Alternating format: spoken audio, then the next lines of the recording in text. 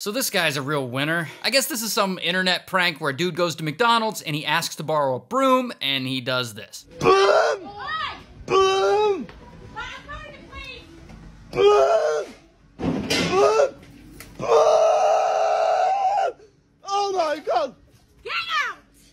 Just get off the internet. If harassing service workers is your whole act, then just pack up your likes and get off the internet. So the staff now has to drain that oil and the fryer and clean everything around it. Not to mention it's a huge fire hazard, and they don't deserve that. They're just trying to work their shift. Have fun making videos, sure, but don't be a McPrick.